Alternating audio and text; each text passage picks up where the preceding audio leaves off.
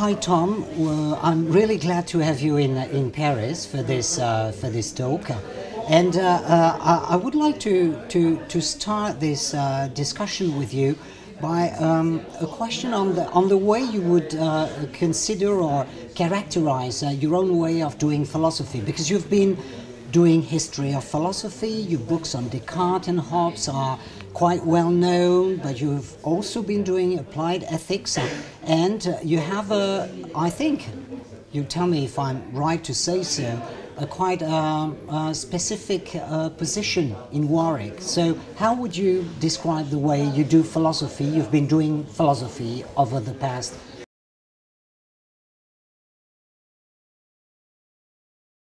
Well, first, thank you for having me. And I've been doing philosophy for now just over 40 years. So I've started in epistemology, and I moved briefly into philosophy of science, and I've worked in the history of philosophy, and I've worked in applied ethics. I've worked on some moral theory. So I think of myself as being quite a generalist in philosophy. I don't specialize. I don't work in a tiny literature like most of my colleagues. I'm able to read and write across the subject.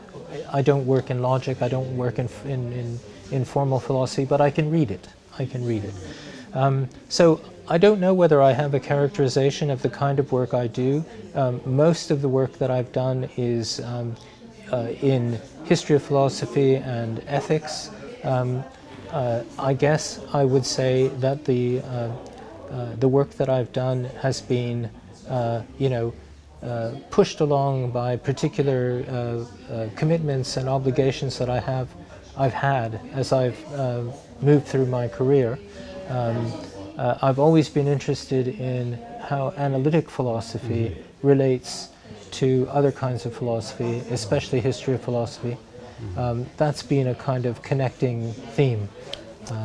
And could you be a bit more specific on the kind of position you have now in Warwick, and how you practice philosophy? Because not necessarily only in your studio, writing and reading books. You do that, of course. I mean, it's central, but it's not the only aspect of your activity as a philosopher.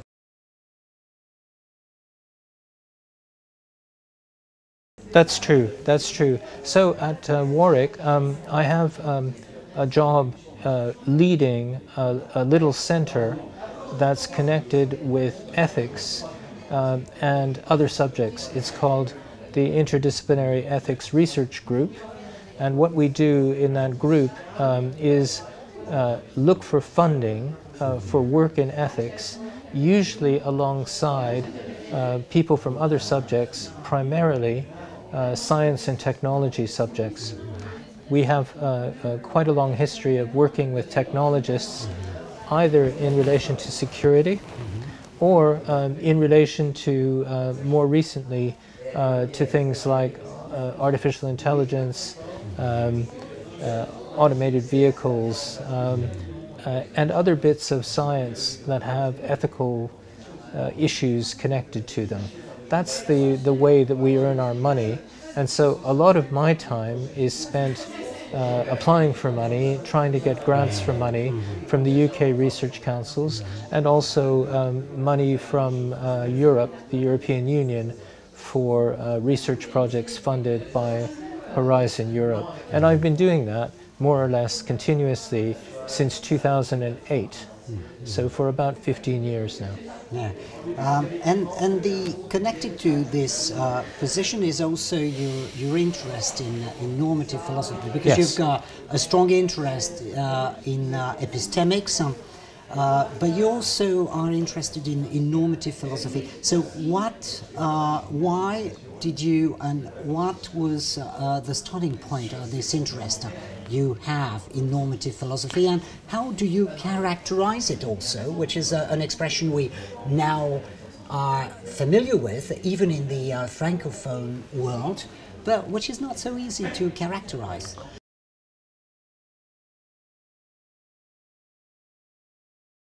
No, you mean characterizing applied ethics and so on. Yes. And normative philosophy. Yes, normative philosophy in general. I got into normative philosophy perhaps a little bit by accident, because my first job after leaving Oxford, I did my doctorate in Oxford. My first job after leaving Oxford was at the Open University in the UK, which does a lot of its teaching via television and via correspondence texts and so on. One of the first things that I did when I was there was help to design a course in applied ethics. That was considered the kind of course that would reach a lot of students. And I was also very interested in some of the issues in applied ethics that had arisen at that time. So we're talking about the mid-'80s or so. And the kind of things that had influenced me up to then were collections of essays, for example, Tom Nagel's book called Mortal Questions, which is not only to do with applied ethics questions, but includes applied ethics questions.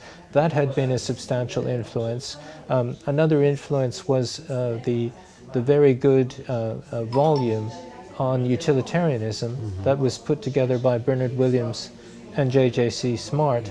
Williams's Williams's critique of utilitarianism was very influential. So that was the kind of background for my getting involved in applied ethics. The first work I did was to do with capital punishment.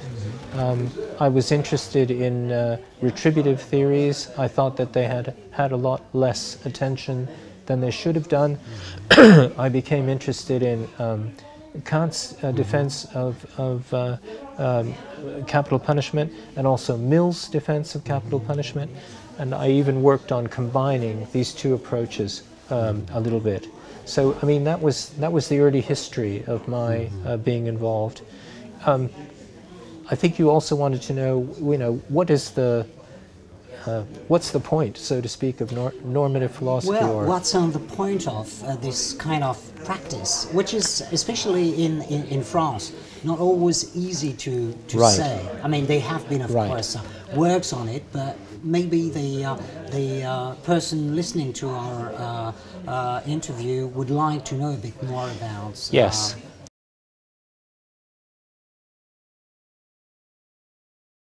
Yes. Well, I think in the English-speaking world, the interest in normative philosophy started to become very strong after Rawls published A Theory of Justice. That was in 1973, the very year that I started graduate work. Before then, people had been interested in meta-ethics primarily, in the analysis of moral concepts like right or obligation or things of that kind. Rawls was the first philosopher to take up systematically normative questions, in particular the kinds of policies that governments should adopt in the name of justice. So I think that's the crucial point in recent Anglo-American philosophy is Rawls. But since then, since Rawls, there have been lots of other people who've got into the field.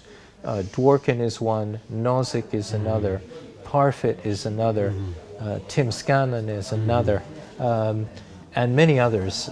It's a very, very flourishing field. In my opinion, the most flourishing field in Anglo-American philosophy at the moment.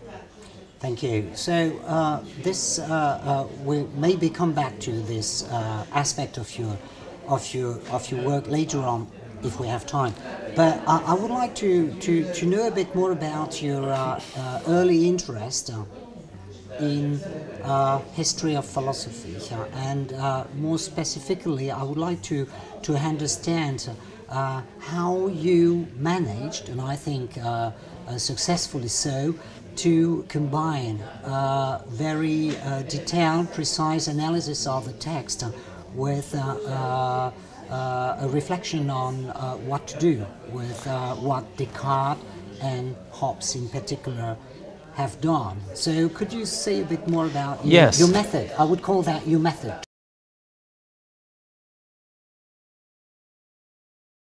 All right. Well, just a sort of autobiographical note to begin with. When I was an undergraduate at McGill, that's where I did my first degree, much of what I was taught there was history of philosophy, but I was interested also in the analytic philosophy that was taught there. So I was always interested in how these two things went together, because they didn't seem to me to go very well together when I was taught them at McGill. And one of the things that I've tried to do in my own work is to put them together. So that's one of the impetuses for, you know, my working as I do on the history of philosophy. But another influence on that has been the state of publishing in the English-speaking world. So there was an important series of books called Arguments of the Philosophers, where the idea was that historical figures could be presented to a reader through their arguments. It was a very analytic philosopher's idea of the history of philosophy, and I wrote in that series. So that series appealed to me because I was interested in the way that history of philosophy and analytic philosophy go together. And that's part of the explanation of the style that I use, of trying to be very clear, but also working on the text and trying to present philosophers through the medium of their arguments. The other thing that I think is interesting about the way I approach history of philosophy is that I'm interested in whether what these philosophers say is true. Not just what they say, but whether what they say is true. In that respect, they are being treated like other philosophers who are not historical figures. And on this point, could you just give us an example, or take Thomas Hobbes, on which you've been writing a lot. You've been writing a lot on Descartes. We're not going to talk about Descartes today, but you've been writing a lot on Hobbes, and this is how we met, to be honest. And yes. As we published together this, we edited this volume. Right, we did. After 350 years. We did.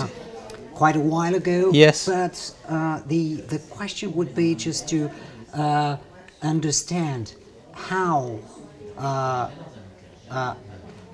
in Hobbes you could just apply your method. What's left of Hobbes today? Because there are many theses defended by Hobbes that are just appalling to many people. Yes. And you're saying to us, well, this guy, this philosopher, has something to tell us today, and which is not just the philosophy of Vladimir Putin.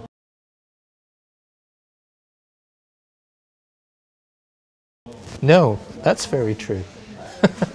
So I certainly don't deal with Hobbes as if he were some special figure in the history of materialism, as Lenin and Marx thought about materialism. Certainly not.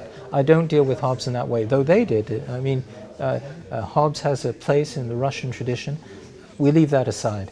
But, for example, if I think about the parts of Hobbes's philosophy that I think are permanently valuable, you know, I think of his political philosophy. I think of his many insights about the fragility of the state, his many insights about the kinds of forces within the state which destabilize it, and on the various tensions that keep the state from being permanently stable. So I think that's an extremely valuable part. But speaking for myself, I'm not attracted in the least to Hobbes's metaphysics. I'm not attracted in the least to the idea that reality is just motion and matter, and it's pretty simple, and that there are no such things as minds or bodies. I find that ridiculously oversimple. So though that's not a completely fair presentation of Hobbes's metaphysics, it's pretty simple. It's a pretty simple metaphysics in lots of ways, too simple in my view. And this is one of the reasons why I prefer Descartes to Hobbes in metaphysics. But you know, there's huge complexity and subtlety in his political philosophy. And you've been using, just one more point on this, you've been opposing the unreconstructed Hobbesianism to sober Hobbesianism. Could you say very, in simple words, what this sober Hobbesianism is and how it connects with liberalism?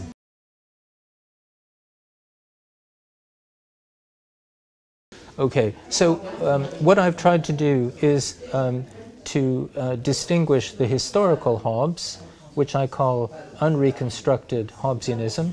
That's the original historical version of Hobbesianism. I want to distinguish that from a theory that you can arrive at if you revise Hobbes in certain ways. And the way in which I've wanted to revise Hobbes in some of the work that I've done is by removing some of the exaggerations in Hobbes. And here are two exaggerations that one finds in Hobbes. One exaggeration is that in most ordinary social behavior, especially behavior where people are slightly nasty to one another, that these are social situations. Yes, that these are signs of a will to fight, and maybe fight to the death. These are signs of a subtle, warlike human nature behind ordinary social conventions. That's one form of exaggeration. Another form of exaggeration is that whenever sovereignty, whenever government is divided or distributed across agents, for example, in a democratic council composed of many different people, the ability of that entity to govern is very much less than in a unitary sovereign will, such as a single monarch.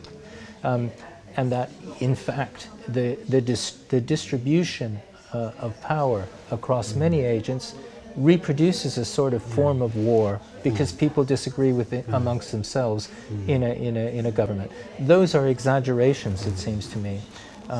You know, if we have customs of civility that are developed over centuries, it isn't plausible to say that instantly we would start stealing from the supermarket. As soon as the first nuclear missile is launched, we probably still put coins into the parking meters. That's what probably so. Yes. That's probably what would happen in the UK anyway. So I'm trying to say those are exaggerations. And sober Hobbesianism is the attempt to come up with a version of Hobbes that removes those exaggerations. But in particular, there's another way of approaching sober Hobbesianism, and that's via a gap in unreconstructed Hobbesianism, via a gap in the original theory that Hobbes gave. And that gap can be identified by asking the question, how do people in the state of nature, how do people before they are governed decide whom they're going to transfer their right of nature to and appoint as sovereign? Who are they going to entrust their survival to in the state of nature? This is a question that, as far as I know, Hobbes doesn't answer it. He doesn't say, how do you recognize the person that you should give the right of nature to? Now, one of the things that one knows from Hobbes is that whoever is the sovereign, he ought to be somebody who can see beyond his own interests to the interests of a people. And he ought to be the kind of person who can detach himself from his own interests to identify with the interests of the people. So he's saying that whoever gets the right of nature transferred to him, whoever gets a government entrusted in him, is capable of a kind of detachment. And the question is, since Hobbes is addressing his writings to all the people who are actually sovereigns, who are a great variety, you know, there's the sense in which they might be a cross-section of humanity, and perhaps it's going to be the case that quite a few human beings are capable of detachment. If they're capable of detachment, if they're able to think beyond the pushes and pulls of their own appetites and aversions, perhaps they have within them the makings for government themselves. In other words, if there were a government of detached people, people who could see beyond their own interests to the interests of others and give weight to the interests of others, that might be a basis for a kind of democracy of the detached. Now, I like this expression. I mean, a democracy of people who have the capacity for detachment. Do you think it's possible to have a democracy of the detached if the democracy is not taken as a representative democracy with a few elite people capable of being detached, and the rest just being pulled and pushed by their own passions. What do you understand by this expression, democracy of the detached? Well, Who is detached? I think that this kind of democracy would take the form of representative democracy, probably. People, maybe many people, a group of people, could identify with the people that they're representing. Maybe this group of people could be authorized by the people to become government, to become the government. That's a possibility that's allowed in Hobbes. But the question is, could every human being, or could many human beings, be possible members of this council? If the answer is why not, if the only entrance condition is detachment, then one gets away from the idea that government has to be very unitary, which is really a really important view in Hobbes. And there one starts to get toward a version of distributed, detached governors, and that seems to me to be to give the possibility of a liberal democracy, a semi-liberal democracy in prototype. So detachment, the fact that many people can be detached is one way in which one gets from the original Hobbes to something more liberal. But another way that one gets to that picture is via Hobbes's own theory of the duties of the sovereign. Because even in Hobbes's original position, it's a duty of the sovereign not just to create the peace, but to create a life in which people can, by their own industry, create a version of the good life. And people need a kind of liberty to do that. So even within Hobbes's own writings, one has a picture of a very limited liberty, but some kind of liberty. Those are the elements that take us from unreconstructed Hobbesianism to sober Hobbesianism, Hobbes without the exaggerations. Thank you very much. I have one more question because I think time is running. Okay. But this question connects with what you've just said, and this is about your many works on applied ethics. I've got the feeling, and I'd like to have your opinion on that, that many questions you've been working on, security questions, CCTVs in London, what are they good for or not good for, or the question we're going to discuss in a few minutes in the SPPN seminar, whether deepfakes, for example, make a big deal of difference to political misinformation or not, which is your position. So my question is, concerning those various topics you've been working on, whether or not they might be considered as, for some of them, obstacles on the way to this detached democracy you've been describing. I'm just giving, being more specific on this. What I mean is, I think that the questions you address are all questions related to public policies, the art of government, and that some of those techniques, practices, etc., can be considered as drawbacks, obstacles on the way to a democracy of the detached. Would you say that, or am I, off the hook?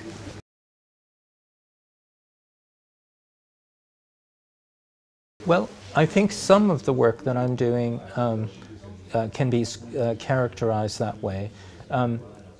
If we go into this book called Emergencies in Politics, where I talk about sober Hobbesianism, one of the things that I'm interested there is the way that fundamentalism is an obstacle to a democracy of the detached, because fundamentalism is the view that I'd rather die than give up certain things. I'd rather fight to the death for certain things rather than give them up, even if it's illegal to fight for these things. And I'm saying, one of the things I'm saying is that a Hobbesian approach to fundamentalism is a good approach. In other words, Hobbes has no patience whatsoever for fundamentalism. He thinks there is nothing that you can, there's nothing that you should want to die for if the elements of peace are secured. And I think that's an extremely defensible position. And there are some things that create a fundamentalism that would, even in a sober Hobbesian theory, have to be curtailed. And one of those is unlimited freedom of speech. Oh, wow. That being said, hate speech, for example. Hate speech. Yeah. Yeah. So this is, I think, a good conclusion, not to expand on our liberty of speech. And thank you very much, Tom. I mean, that was really a pleasure to discuss with you on those topics. We could have gone on and on forever. We can, but we could. Thank you very much. Thank you.